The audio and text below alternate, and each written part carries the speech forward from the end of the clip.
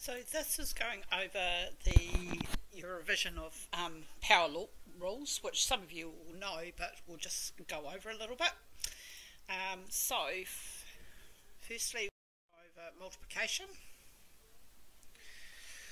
So when we go x squared times x to the power of 3, yes, when we got x squared is x times x, and x to the power of 3 is, of course, is x times x times x. So when we multiply them together, it looks like that. So we've got, there's my x squared bit, there's my x3 bit. So therefore, if we look at that bit there, that equals x to the power of 5. How do you get that 2 and 3 to get 5? Of course you add them. So we're adding powers to get the combined power. When you multiply power expressions or expressions with the same letter, you add the powers together. So if we've got p to the power of 10 times p squared, just add the 10 and the 2 and we get p to the power of 12. This one here, if you've got no number there, we just treat it as 1. So it's a to the power of 1, so we'll put a 1 in there. Again, they're all a's, so we can add them all together. 3 plus 2 plus 1 is a to the power of 6. Just remember to multiply any numbers in front of the variables first. So we've got two examples here. So best way there is to take your two, call them big numbers, the coefficients because they're in front of an x value. 2 times 3 is 6, and then go x3 times x4, add the powers together to get x to the power of 7. So the next one, take your 2 times, put a to the power of 1 there first, and then we go 2 times 3 times 5, which is 30.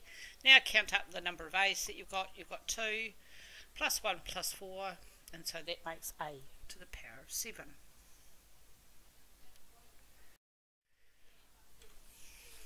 Okay, if we're looking at dividing, okay, does 6 divided by 6 equal 1? Yep, sure does. And therefore x divided by x is 1 as well. Anything divided by itself equals 1. So if we look at x to the power of 5, is 5x's on the top multiplied together, and x to the power of 3 is x times x on the bottom.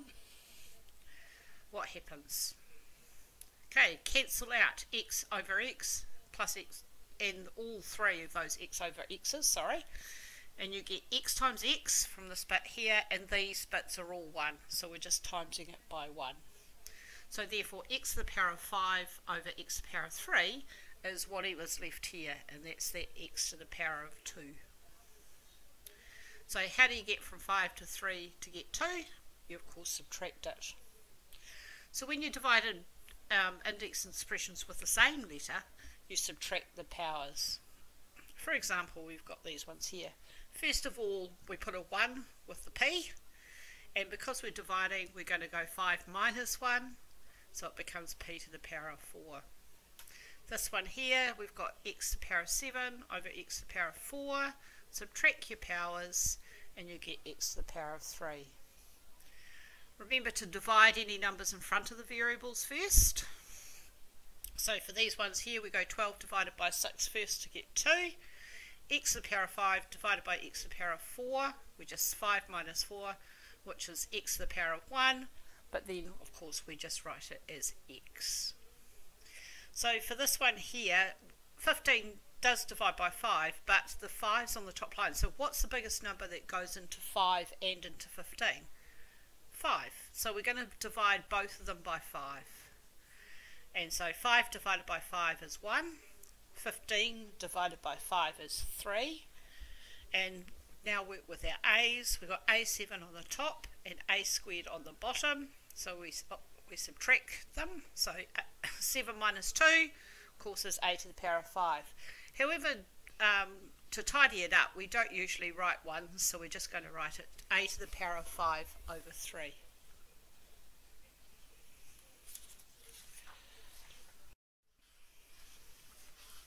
So now we're looking at powers of powers.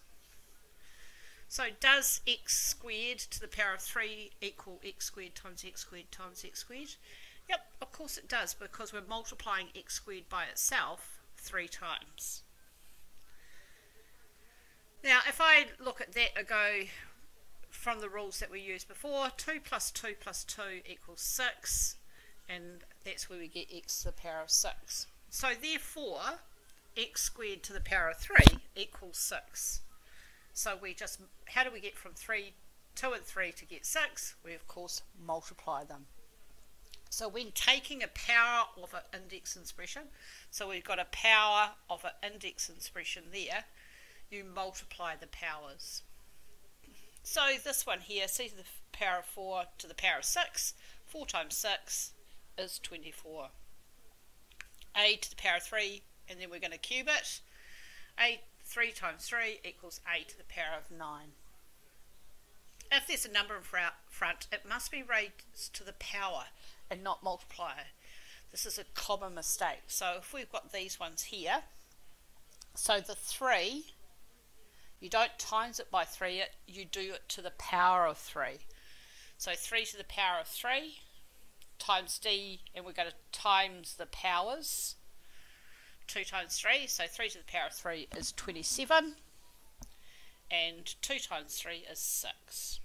So this one here, we're going to 2 to the power of 4, and 3 times 4 for the powers. So 2 to the power of 4 is not 8, just be careful about that. It's 2 times 2 times 2 times 2, which is 16, and 3 times 4 is a to the power of 12. Okay, if there's more than one term in the brackets, we raise all of them to the power. So we just deal with each bit individually. So for these ones here, we're going to go x to the power of 3 times 3. Oh, we're going to put a 1 in there for the y first. So that becomes 3 times 3. And then we're going to have y to the power of 1 times 3 and z to the power of 4 times 3. And if we just simplify that all up, we get x to the power of 9, y to the power of 3, and z to the power of 12. For the second one here, we're going to square everything. Remember that any coefficients in front, we do powers of, so it's going to be 4 squared. Now we're going to times the powers, 2 times 2, and for the c, we're going to go 5 times 2. And tidying that all up, 4 squared is 16, 2 times 2 is 4, and c, 5 times 2 is to the power of 10. And that is just going over revision of powers and how they work.